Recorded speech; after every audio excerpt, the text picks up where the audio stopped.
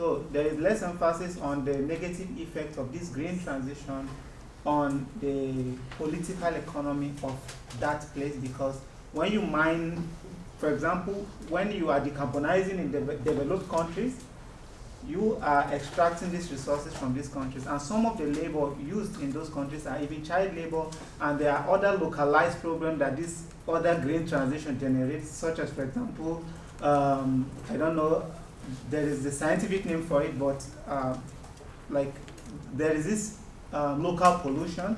When you mine, you generate dust, and the labor is, the wages paid to those the workers, they are not competitive. We did a couple of presentations on that in Rome. So I think there's less emphasis on the dark side of this green transition. And also, I think the power of oil, I don't know if to say oil multinationals or the OPEC is downplayed here, because it will be rational for oil producing countries to ensure that the green transition doesn't happen, or happens at a very slow pace, because it's just like, I see it that way, like the more economies go green, the lesser profit for them. Why that is good for countries that have high GDP already, I mean, it has less implication. For countries like Nigeria, that is a chunk of exports and earnings comes from crude oil, the country will be disadvantaged by the green transition. So there will be an incentive to like stifle the whole green transition process. So I think this particular aspect was downplayed by the analysis, if I am correct. So yeah, that is just my observation. These are my observations. Okay, I think I had something very similar to his. Thank you very much for the presentation. I really enjoyed it. First was about like e-waste generally, especially when he talked about how a lot of these things are mined from Nigeria. I mean, currently I'm from Nigeria, and I understand a lot of solar panel installations are ongoing. But I noticed that people have to keep changing these batteries every time, and in a country where we do not have some form of efficient recycling companies that could recycle these things, then it's worsening environmental pollution, that in addition to the coal that is already still being used. And so what I found difficult was trying to reconcile what you said. You said that the dispersion of renewable energy sources, you know, it's more dispersed in terms of it's sourced from nature compared to fossil fuels, where it's a more geographical concentration. I'm trying to reconcile that with the fact that we still have to produce batteries and like buy things from China before we then use these things in developing countries and every other place that has nature. So I really don't know. I want to understand that reconciliation. Otherwise, it's pretty much almost the same, except that maybe we're trying to reduce carbon in the atmosphere. Just that benefit. Okay, we take two additional questions. Yes, I'm taking notes because otherwise I will forget. Okay. So my question is twofold, but it will be short. I don't really understand the stress of independence, because if we talk about the fight against climate change, we are talking about a global fight, about countries sacrificing in different ways, but yet aspiring to a common future in a common planet. So I see that the debate over independence is fostered with fight and with struggle. And so I think that there is this contradiction between aspiring for a common future and then desiring to be independent of each other. And so, yeah, so that is like my main question. My other question is that are those calculations that you showed at first with the losers and the winners? Because we see that in the Middle East, yes, we may see some nominal losers, but also we may aspire that the regimes will fall once the oil finishes, and then the population will have freedom, and as a result we may see industrialization, we may see science, we may see development. So did the authors take those other considerations, or did they simply look at the direct nominal losses? Okay, last, and then we'll take a second one. Okay. Yeah, thanks a lot for your presentation. I thoroughly enjoyed it. So I come from Pakistan, so the major issue in Pakistan is the circular debt. So circular debt is, you know, basically it's the difference between the cost of power generation or transmission and then the subsequent revenue collection from the distribution level. So I was checking the statistics, and Pakistan's circular debt stands at rupees 2.46 trillion. So it's a huge amount. So, you know, in this whole process, as the high prices are then transferred to the consumers, then in this whole process, the consumers and the Pakistani citizens are affected. So, you know, this is because most of the conditions given by the IMF as a part of their loan deals or the overall their deals is then that translates into higher energy prices. So this only affects the consumers. So either way, Pakistan is being affected in this process, and how then can you expect for a country with such a high circular debt to, you know, it's the most exposed country to climate change. So how do you expect such a country to then adopt like energy efficient policies? And people say that it's a global fight for climate change, but then you see all these conditions on the other hand. So like, what's your say on this? I have another question. So we were looking at the stats, and China is a global leader in energy manufacturing. But when China dumps like plastic products to the underdeveloped countries, isn't this like how such an issue is dealt globally? I would like to know. And because it's, on one hand, it is like adopting energy efficient policies, but on the other hand, it's dumping plastic products in the other country. So it's a part of degradation of environment. So that's it. Okay, you have 4 simple questions. They are all very, we will continue. No, we take a second one then. Yeah. Okay.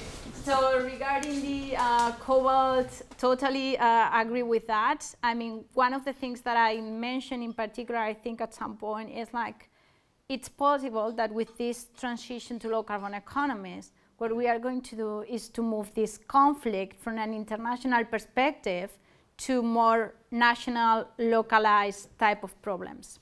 One of the problems associated to critical materials, and I didn't mention because of time constraints, is particularly that. The fact that in mining regions, you will have to deal with problems if you overexploit associated to biodiversity. That is, we always think of biodiversity as directly connected to climate change, but it's actually not that connected to climate change, in the sense that there are a lot of trade-offs between action to foster biodiversity and actions to foster climate change, a lot of trade-offs between these things.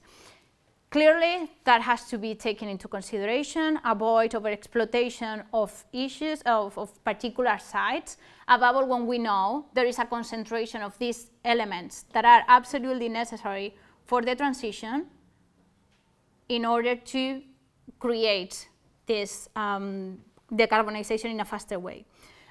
People with low salaries, that is when it comes more to the policy side. And that's why all this collaboration between, let's say, developed and developing countries should settle a place for moving forward. And that's where all these multilateral development banks should play a role. There are collaborations between particular countries. For example, I know one in India between Germany, India, and one of, I don't remember if it was the World Bank or the Asian Development Bank, something like that, in which they settle the rules of how to invest, or what are the conditions for a particular investment in a particular site. So if you want to exploit this particular site and you need this technology and you need the investment of an external investor, a private investor, public investor, you have to do this under these conditions. And these conditions usually involve particular type of policies that has to be implemented, particular type of security, labor conditions for the people, particular type of taking care of the environment, the biodiversity, the landscapes by the end of the day. That we know sometimes that doesn't happen, but that should be the way forward in order to create this decarbonization of the economies and move forward towards decarbonized economies when we have high dependencies anyway in countries, in particular countries, that we can deplete and generate exactly the same problems that we've seen during the 19th century, to be honest. So that is one. I don't know if you are content with the. Regarding the e-waste, I think the e-waste can connect a little bit as well with the question of your colleague from Pakistan. Yeah, I mean, I don't have an answer to that in the sense that I didn't study, I haven't done actually circular economy or innovation since in particular I did my PhD, which was on this, but it was focusing on Spain. But this is a huge issue not only in the, I would say, developing context or China sending e-waste outside or plastic outside and all that. It happens as well with nuclear waste here. I mean, Spain is buying a lot of nuclear waste from France. It's like we are negating having nuclear power plants, but we are buying the residuals and borrowing the residuals for you because of the rent we get from these residuals. So a lot of problems associated with that. I really think that all these waste issues can be internalized in countries like China at some point if we actually manage to have this circular economy in place, which is part as well of having a decarbonized economy and having climate change. I mean, climate change, and this plays, again, a role with the biodiversity. That's why there is those trade-offs. If we are decarbonizing the economy, but at the same time we are generating all these waste, what's the point? We have to take that into consideration, and we can manage that somehow with particular policy mixes. So one of the things that you were mentioning as well, and I think that connects as well both of your questions, is the prices for the consumer, the toll for the consumer at some point associated to this. We've seen a lot of issues associated and negative impacts of this particular type of policies that have fostered the increase in renewable energy use and deployment in cost, not only in Pakistan. I mean, there are a lot of, I wrote a paper, a review, and there is a decarbonization policy evaluation tool. I should have put the link at some point, but if you look for my profile, you will find it. In which we analyze the outcomes and trade-offs of 10 particular types of decarbonization policy instruments. And all these subsidies, by subsidies, I particularly look at energy auctions and feed-in tariffs, and tradable green certificates, generated a lot of increases in electricity prices for final consumers due to the transmission past the cost from the producer to the consumer, generating a lot of negative competitiveness and distributional impacts on that front. How do we avoid that? We need a policy mix. I mean, we need a policy mix that actually kind of recycle, internalizes that cost that is going to be passed through the consumer in a different way. That's it. Can be the government through social policy, introducing a reduction in another different type of component. It can be many different things, but that's why we should not think of policy as silos, as particular, well, we have one externality, we apply this policy to solve this externality, and then we have this other externality, and then we apply this policy to solve this externality, because the world doesn't work in that way. The energy economy climate system is a system, it's interconnected, there are many loops, and in the same way we need to think of policy implementation in the same way. And because of that, we need policy, we need two things mostly. Policy that is adaptive, so actually is able to change and modify depending on the cost of the technologies as well, because part of the problem associated to this cost pass through the consumers with electricity is related to the fact that feed-in tariffs were set at the beginning with a particular type of support for producers, certain level of time, but it was not adapted. It didn't reduce by time. So all these costs reductions that has generated in the particular technologies has not been internalized in the reduction as well of the subsidy. So we need that this is adapted so there is not a generation of what we call spillover effects associated to, spillover effects, windfall profits associated to this particular type of issue.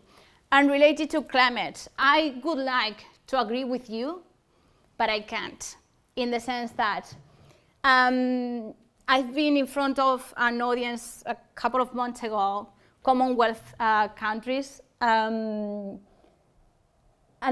there were some people very vocal about, if we haven't created this problem, why do we have to pay for this? So I mean, climate change is a global issue, but there are still certain segments, certain countries, collectives that say, well, we are the ones that are emitting the least, we are the ones that we have not created the problem, why now do we have to pay for that? And in those cases, where we have to sell, and I will say sell, because I always think it's a matter of communication, is that this decarbonization process is not only a matter of generating an improvement in the environment, reducing emissions, avoiding, but it's basically going to provide this energy security, stability of the systems, democratization, independency, depending on the audience you have in front of you. So by the end of the day, it's the same message, but depending on the country you are dealing with or the community you are dealing with, the goal that you will need to focus on, that's my particular view, should be different. Because there are still certain collectives and certain countries that will not buy the idea that, okay, you create the problem, you pay, why do I have to pay? And that kind of connects as well with this, and I didn't reply to that, the thing about the OPEC countries. So the OPEC countries are not going to change on their own. But if all the countries that are importing oil and gas stop importing because they have the money to become independent by increasing interconnections in the global north with electricity transmission, distribution, they increase the rate of renewable energy in electricity, but not only in electricity, in energy in particular, these rents will decrease. And if they don't find let's say, an alternative, an industrial alternative to that, they will get stuck. So sooner or later, I think that should basically push them to, well, we have to do something. I had a particular student last year, one person that I supervised in the MPhil in public policy from Venezuela, and he was like all the time, at the beginning I had a hard relationship with him because he was like, guy, think of the environment. It was like, come on, my country produces oil and it's not gonna stop doing it because it's cheap, it's cheaper and all that, so it's not gonna stop. We have to find an alternative to basically try to figure out how do we get involved in the global economy and all that. And now they are not going to stop as well if the US is basically stopping the sanctions and all that because of the situation.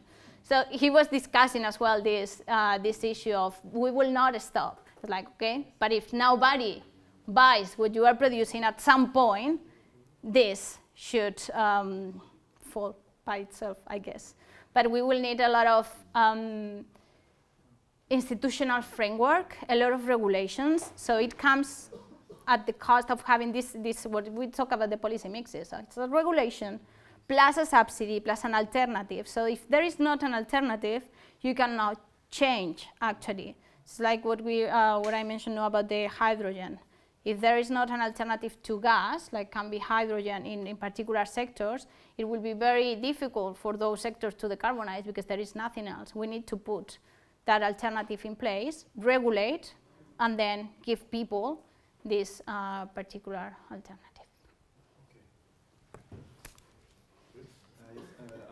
I wanted to emphasize the first idea about battery because he started by talking about batteries for like electrifying vehicles, but the main thing is about controllability.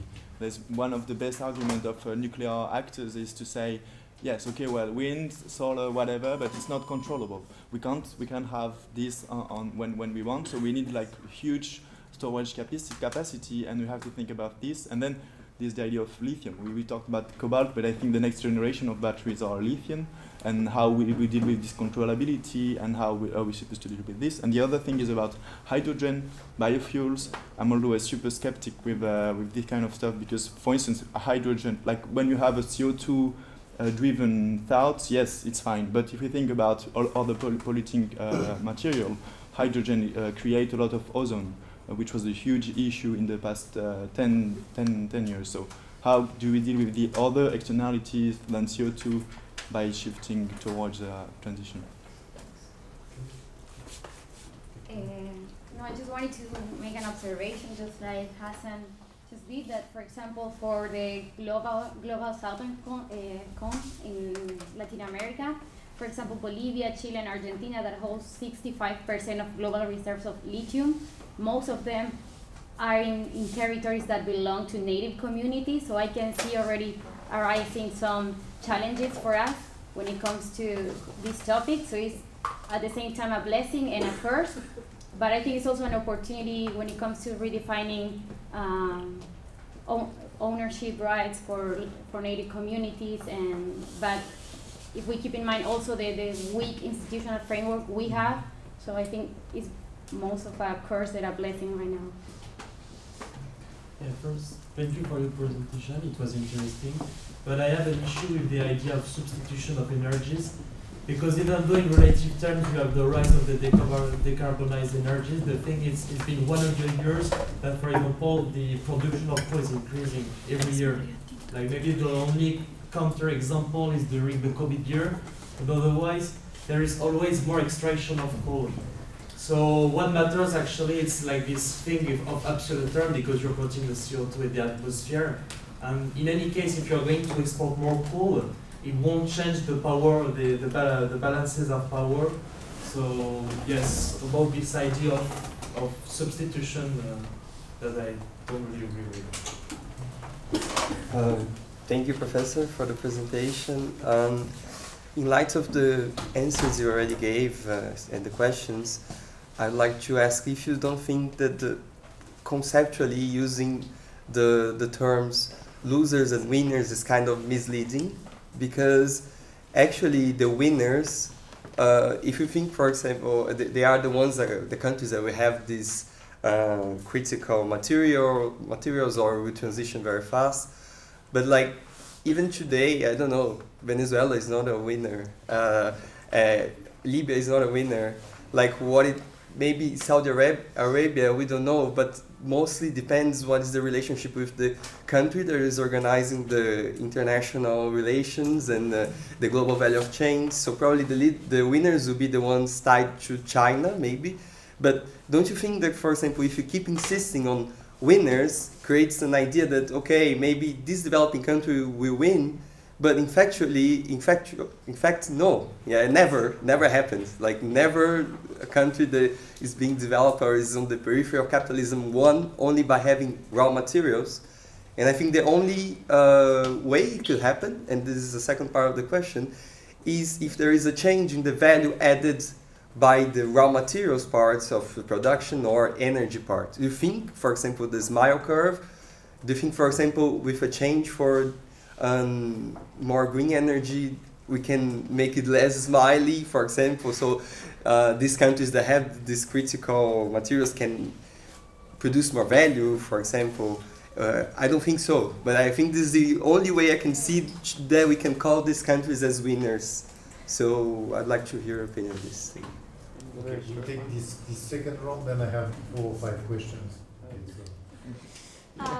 Okay, the batteries. Yeah, I mean, absolutely, and that's related to the intermittency and all that, and we need a lot of investments in batteries in order to make solar and wind stable in the system, and that's absolutely the case. Things about trade-offs, and it comes to the trade-offs again. So it's this thing about, well, we are producing hydrogen, but we might be generating a lot of ozone, or we are actually, energy efficiency issues related as well to methane. We haven't talked about methane, but methane is a huge issue because it has a power of pollution way bigger actually than CO2. So it's all about the trade-offs. How do we handle these trade-offs? There has to be some, and I will use again the pick winners or pick losers in terms of technologies. We cannot use hydrogen for everything. It's not the panacea. I don't think it's going to be something that we will be able to implement in houses or something like that. It will be something for particular sectors in particular places because of this, because there will be all these trade-offs that we will not be able to manage. That's why we have to think of this in a systemic way. There will be some for which we still don't know anything, and the first thing I say is like, you've seen this scenario, it's not a prediction. Most of the scenarios converge in that way, but everything is still very uncertain, and we don't really know what's going to happen in that front.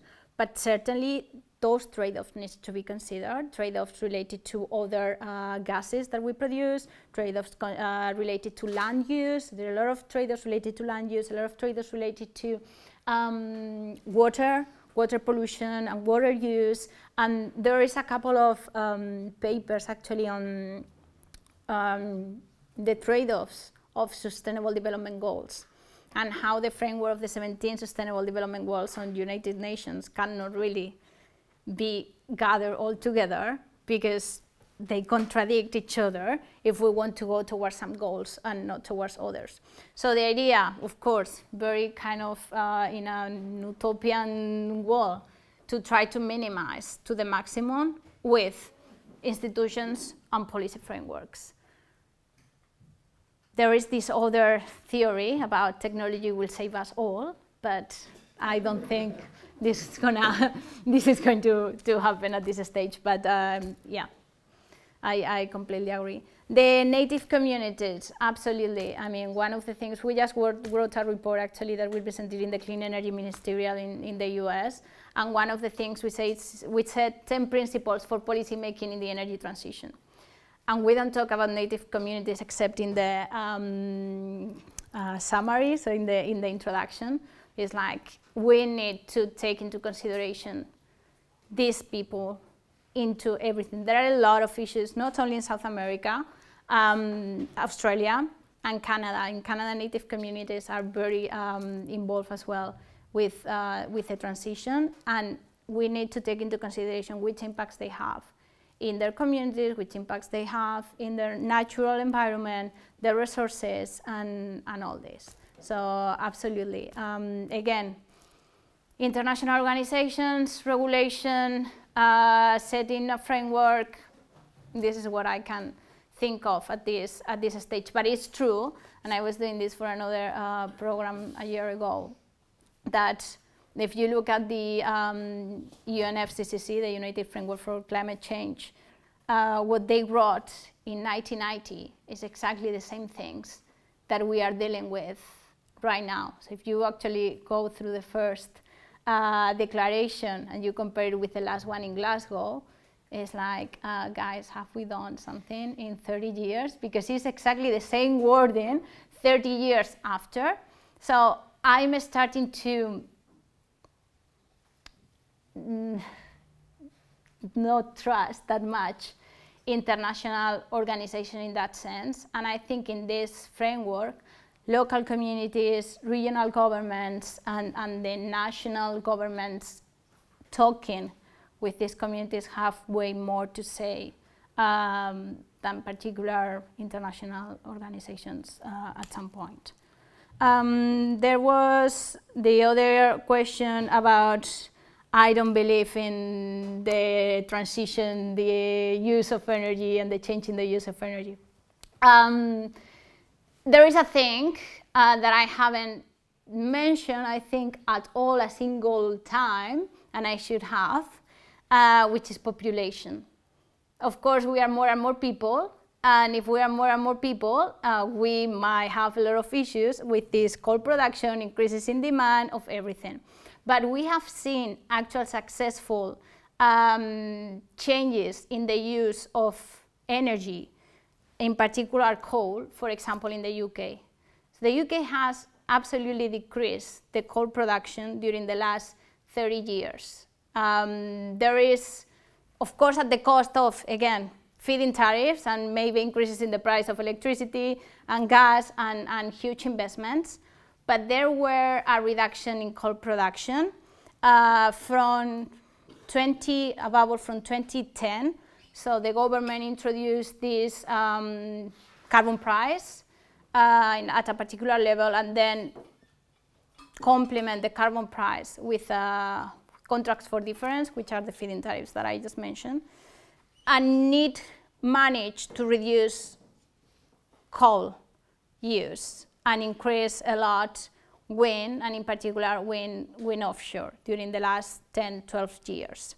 If this can happen at the global level, that is the thing, and that's the purpose of programs like the Breakthrough Agenda, no? To bring these technologies that are at the level or that are used in the developed world, let's say, in high-income countries, and bring them by 2030 to low-income countries, so we managed to reduce this coal production, oil production, and all that. We will have to wait and see if we manage to reduce. I understand that we haven't so far, as at the extent available in the global south that we would like to see, but we will have to, I guess, to wait and see if the policies that it seems to be working. I mean, by the end of the day, most of the countries have now these nationally determined contributions.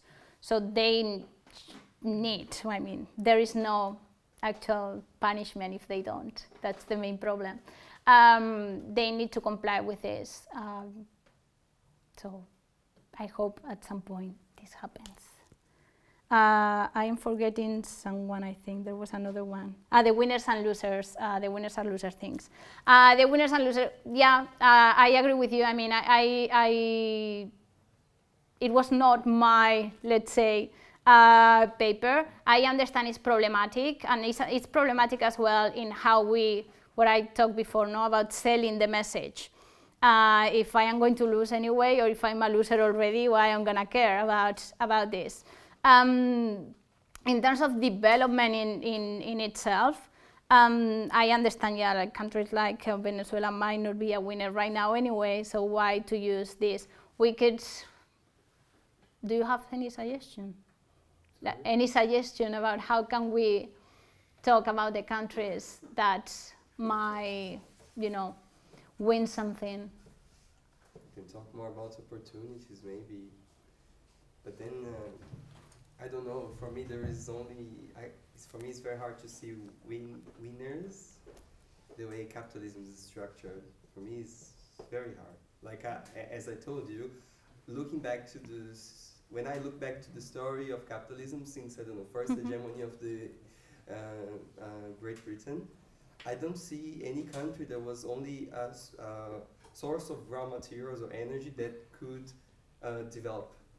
They're always like an appendix of central capitalism, and even though it changed from coal to petrol, and now it's changed to renewables, these countries, they just were used and then discarded, and then that's it. So it seems, I don't know, I cannot attach any winning thing to this. I would say countries that probably could have an opportunity to export more, and if they have a internal political organization, there is not, and there is no United States around you to bother you. Maybe you can use the rents of these exports to create something good for a country. Otherwise, you're gonna be excluded. You're gonna suffer sanctions like Venezuela. Yeah. Yeah. I don't know.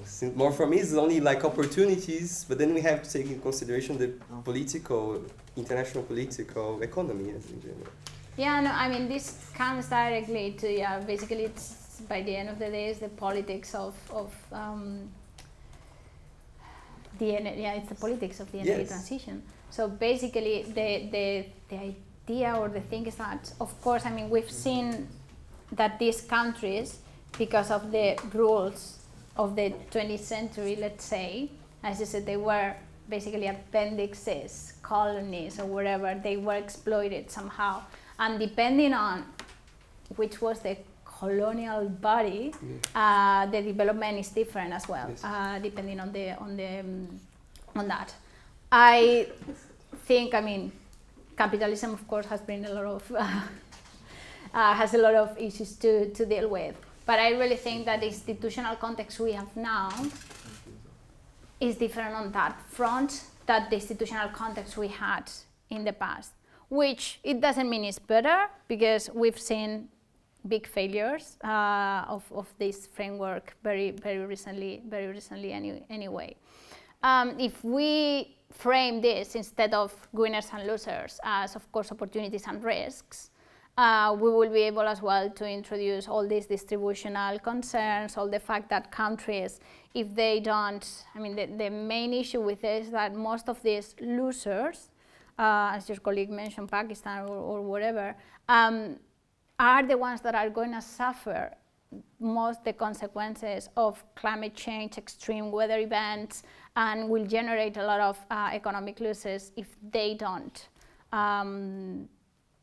engage with that, if the rest of the world doesn't engage with that. So that's the thing. In this framework, it's very important, all the coordination between countries, not only for growing institutions, but actually for creating markets for particular technologies, reducing costs and all that, and avoid that these countries that are more exposed, which are most of the time the most, or the poorest one already, will win or not lose as much as they can reduce the risks, let's say. But again, this is super uncertain. There is a lot of problems related to that and to measurement. So one of the things is that I'm talking about policies, but all the way in which governments choose which policies they are going to implement are not, or are decided by these ex-ante modeling, integrated assessment models, blah, blah, blah, that don't take into consideration distributional issues. They basically take, these are the costs, these are the benefits. If benefits outweighs the cost, that can go. And there are a lot of issues associated to three particular types of distributional issues that are not considered, which are intertemporal, I mean, in the sense that I am now enjoying this weather, but my grandchildren might not. So what is this distributional issues associated with a forest, but the Amazon that we have now, and the Amazon that we might not have in 30 years, and inter-country and intra-country differences within each country to access to different particular environmental resources, but inter-country in the same way. They will have different risks to deal with, and most of the time the countries that will suffer the most are the ones that have not created the problem. That's the framework. You were not at the seminar just before. Oh no. Mathieu would have explained you that BlackRock could be very supportive.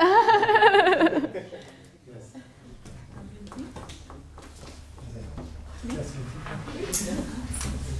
I think really an observation as well, and I'll give you a quick one. It strikes me that what's missing from this analysis is a consideration of power, because it seems like in all of these situations that you're talking about, they're in perhaps some reality where power is not playing a big part. Like you're talking about how cobalt mining in Congo and how in Nigeria things can be more equitable based on a situation where a country can negotiate with an industry and somehow have an output that's super fair and super socially just. Power is what's missing from that consideration. And I think in a lot of the things that you've been suggesting as potentially solutions, it's missing an analysis of power, of how the technologies that we have in these Western countries will not be gifted to the global South. And again, power will not be, sorry? Gifted, or there's power relations there that have been intentionally concentrated and I think will not be dispersed. So I guess it just really struck me that power was what was missing from your analysis. Okay. Thank you very much for the presentation. I have two short questions. So first, I thought it was very interesting that one of the first graphs you showed that showed the difference in energy sources in the past decades. And for me, what struck me the most was the downfall of nuclear energy. And of course, I think last COP26 here in Europe, there's a big debate about nuclear energy between France and Germany and so on. So I would like to know your opinion on what you think is the role of nuclear energy in the transition and how the current crisis in Europe can change this geopolitics. And then the second question. Just a I had to answer. Just to say. That one had to be asked. And then the second question, on the graph about developing countries, I've seen there is a greater importance of solar energy and not much change about hydroelectric energy. Also would like to know your opinion about that. What's the role of hydroelectric energy? Yeah, also just to build on his question, I don't know your opinions on nuclear, but do you think that, I mean, the presentation was mainly focused on renewables, so hydro, solar, and wind. Do you think those will be enough for the future? Thank you. I have one specific question. You mentioned that France, there was a conflict around interconnection between France and Spain. So I wanted to ask why, and to build on it, because we're like the countries are like interconnected through the European market, energy market, and I wanted to ask you like from the European perspective, what do you think? Because there is a lot of debates on reforming the energy market in face of the energy crisis. So, what's your take on that? Like, would you go for some kind of reform that would maybe help deal with the energy crisis? And then the second one is, to build on Clio, because and on the kind of movement of like indigenous people, but also we see many movements like in Serbia against the lithium mining, and we see also many protests again, even like renewable sources, like in Mexico against wind farms, or in Canada against, or China against building water hydroelectric power plants. And then you mentioned that bank, because developing countries need investment in order to help to do the energy transition, which can be invested by the banks, but then that's kind of the part of the problem where the banks and the developed countries have an interest in, and they're kind of coming in with the investment and also with the private interest. And I'm thinking, like, we know about this problem, but do you think, or do you see that there are some ways of mining or some like mining projects that could be based kind of on the bottom-up local power, and that could actually avoid these issues of like financial capital coming in to make a green investment, but also kind of destroying the local environment or society. Okay. Sorry. No. So my question about the energy transition is that this doesn't talk about like Gabriel pointed out, and Cleo as well, it doesn't destructure capitalist mechanisms.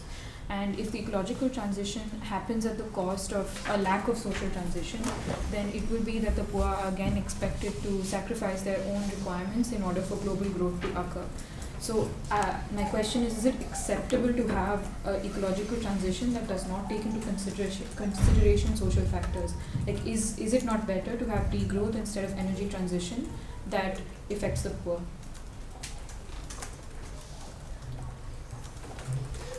Yes. I was wondering, because you mentioned before that basically the policy ideas for a transition have not changed over the last 30 years. And so I was wondering if there's like maybe also some research going on like how to change, because you mentioned the institutional framework of how to like change the framework in a way to enable an actual implication of the policies we know are good since 30 years? Okay, I fear that there will be some frustration, but last question. Okay. I have a question regarding the policy aspect, because I think we didn't discuss it much here. Because I always think that developed countries have this paternalistic perspective when it comes to them acting towards countries in development. For example, in Bosnia we had a big problem because EU basically stopped the development of a new thermal block that was supposed to replace 3 others. Because the 3 others were not in line with the current EU energy policy. But their problem was, okay, it wasn't good for the environment, but the bigger problem for them was that it was financed from a Chinese investment bank. And so the problem is that in the end, we didn't replace the thermal blocks that were supposed to be out of power because they're 50 years old. And the other thing is, like, just because it comes from a source that they don't like, it was stopped. Which just shows that, I mean, when you're a small country in development, like, policy is politics. And not much can be done from a perspective of a developing country because we need the money, but we can't get it from a source that might be more useful to us. Because the EU did not want to finance this. Thank you. Okay, I think that was the last. Yeah, great. Let's see if I took notes adequately. Power. Power touches all, I think, all the other questions that everybody has been talking. I mean, certainly yours, certainly yours. Who is exerting power? In which way these global north countries are setting the rules of the game? In which ways all the evidence is actually based on what we know in the global north, and we have no idea because there is no information, we have no data about where it's going in the global south. Absolutely. One of the main problems, and I think I touched in her questions and your question, is this idea of official development aid. I'm doing a research right now, and it touches as well on your thing about politics and policy. I'm trying to disentangle if the reasons why countries donate, well, donate is another word, but provide these funds for climate mitigation, in particular developing countries, is because of they want to access to these critical materials, or because there is actually a very friendly interest in reducing climate issues, increasing environment, or not. There are different frameworks for that. The first thing is that certain countries, like for example, France, invest in other countries because of colonial ties. Countries like Germany invest in other countries that are similar in terms of policy, and in those countries in which they have the power to establish the policies that they have been advocating for. And that is something that it's what the data so far, it's preliminary analysis, is telling us, okay? So there is a lot about, well, there was this colonial tie here, maybe I can keep having a kind of implicit power over here if I can access the critical materials, exploit this, provide funds, and make the development of this particular country in the way I want it to happen. The other thing associated to that, and that is complicated in terms of, in particular, official development aid and the $300 billion that I mentioned before per year, is that most of this climate official development finance takes the form of loans. Soft loans, okay. But then who is donating what? Nobody's donated anything. You are giving these countries certain amount of money to develop, to create infrastructure, innovation, technology deployment, wherever. But by the end of the day, they will have to return you exactly the same amount with a little bit more, even if it's a soft loan. Are we really supporting development, and are we really supporting sustainable development? There is a question, I mean, I didn't mention because I really want to be optimistic about this. But I'm very, yeah, no, it's not pessimistic, but it's like, I don't see really if we are actually discussing the idea that, well, we need to innovate, we need to provide the means to facilitate transition, not only here for us that we already have the technology, but also for other countries. Loans are not the way. And I understand that grants might have more complications, and the grants might generate as well more problems of power, more problems of this is conditional to this, and that. And most of these loans are already conditional to this, and that, which has trade-offs, has good things. I mean, it can be conditional to you protect this, you increase your level of employment in this particular way, you increase labor conditions or improve labor conditions in this particular way, and so on. But at the same time, you are exerting this kind of soft, what we call soft power, in the same developing countries and perpetuating the relationship that we've seen during 19th, 20th century in the 21st. Absolutely. Nuclear. That's a good question, and I will hear, I mean, that's my very particular view. I don't think nuclear is the solution. I think nuclear is very good right now as an alternative. It's already constructed if we have the plants and if they are safe. But I don't think investing in new nuclear is the way forward. If we can invest in batteries that should, with all the problems related to lithium and all that, should give a stability to the system together with the solar power and the wind power. Investments in nuclear power are crazily expensive, way more than any other technologies. It's the only technology, as I mentioned at the beginning, that hasn't reduced cost during the last 20 years. So it's stable. We haven't seen reductions in cost of the technology. And it takes ages to construct. So actually, it's not going to solve the problem that we have now. It might improve problems that we might have in 30 years, but we don't know which problems we are going to have by then. So I am not, let's say, and this is a debate that I asked in particular in COP26 to someone from Germany, because more and more in talks, I was receiving the question. There are two questions that always happen: nuclear and degrowth. They are always there. And they told me in Germany there is no debate about this. It's a no-go, nothing. But we know that in France it generates a huge amount of the power right now. I am not, I mean, let's say in favor of shutting down if they are safe right now, but I don't think the problem with supply that we might face this winter is going to be solved by new investments in nuclear that will be working in X number of years. I don't think it's the way forward.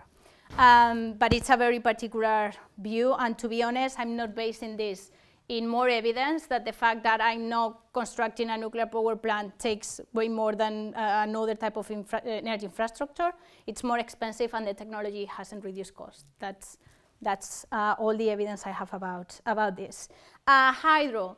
Hydro have many problems associated with land use as well, and the disruptions that it generates. So that's why, I mean, most of the focus of the transition is around new technologies like small hydro or wind and solar most of the times, and the need of batteries and storage and investments in batteries and storage, and try to understand how to actually make these intermittent sources at least a little bit less intermittent. Hydro has as well the problem with drafts in particular places, but it's true that countries like Brazil has a huge amount of hydro, I mean, probably at the expense of destroying a lot of natural environment there, and they are generating already income from exports of electricity and energy related to hydro. But most of the debate will be solar and wind because of that. Because big hydro powers have more or less the same problem as well than nuclear. It takes ages to make it, a lot of disruption associated to, as well, communities, people, just transition, and all this. If solar and wind is enough, solar and wind can generate so far a huge amount of the electricity we consume. Some countries, some days, actually consume their whole 100% of electricity mix, in particular times of the year, only with renewables, and most of the time is solar and is wind. But on their own are not going to solve the problem because of the intermittency that we are talking about. So we need huge investments in batteries in order to compensate that, and by the time being, we need some type of backup energy, what we call like nuclear, that manage to stabilize the system. But it is possible to have, at least models say that it's possible to have a 100% electricity system based on renewable energy, but we need more interconnections as well, more distribution and more coordination between countries in order to be able to, I mean, I'm not spending this solar energy today, or this electricity that I've generated to solar, I will pass it through the net, and it doesn't get lost. But we need, as I said, more as well investment in distribution, interconnections, and all that. More things. I don't know exactly what I wrote here about you. You were saying about something about the not in my backyard. The sustainable mining examples. Okay. Yeah, no, exactly.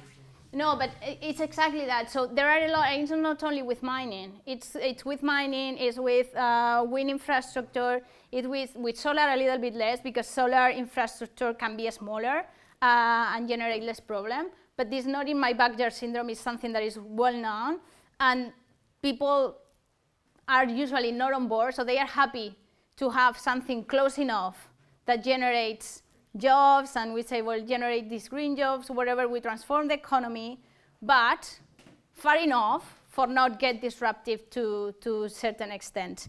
That connects, I guess, with what your colleague has mentioned as well about capitalism, or it was you, the one that said about the capitalism. Yeah, I understand it's a problem, and it has been a problem, and we will not transform our economies if we don't get people on board. So that's why it connects with the just transition. Can we actually minimize trade-offs in some way through policy framework? And I always go to the policy framework or the institutional framework, or as you said, communities. So this power with in national governments, regional governments, local governments. I did some research about how they are called in France. I don't know, but it's like credit. It's like these community banks that basically credit cooperatives, something like that. There is not a lot about the topic, but there are some initiatives of small communities that have financed their own particular installations of mostly solar, more than mining, with credit from their own citizens. This, of course, increases the general acceptability of the projects. For mining, it can be a little bit more difficult, obviously, but you need to involve the communities on it, because otherwise it's not going to fly, and needs to compensate anyways somehow the trade-offs between one and the other. And there will be a seminar in January about citizenship, ownership for electricity. Yeah. And I think the last one, it was degrowth and capitalism, and well, no, there was two more: degrowth and capitalism and all that. Sorry? Yeah. You still have 1 minute. So Another one. I have a colleague, Matthew Agarwala, that always says the same. If you don't grow, the pie is smaller, and we are more and more people. So I'm not a huge advocate of the degrowth movement, because I don't think if we don't generate enough resources, we will be able to basically host the 10 billion people that we will be. Can we integrate the circular economy, the reuse of things instead of creating new elements or new output from our own economy? Can we reuse the outputs that we already have to generate this growth? I think that's the way to go. So not exploiting more things, because we know the resources are scarce, but I don't think at this stage countries are going to buy the growth message. And it comes again to the communication kind of thing. Yeah. And the Bosnia case, yeah, it's related to the first question. Of course, I mean, there is a lot of politics related to China is financing this, I will not go with that. There is conflicts associated to countries not trusting other investors. That is one of the things actually that I am also looking at this paper that I mentioned about the interrelations between politics and policy. So it's once there is a donor there, if other countries will go there, so if having other donors in the same country increases the probability that this country receives more development aid, or on the contrary, it decreases because you cannot exert the same level of power.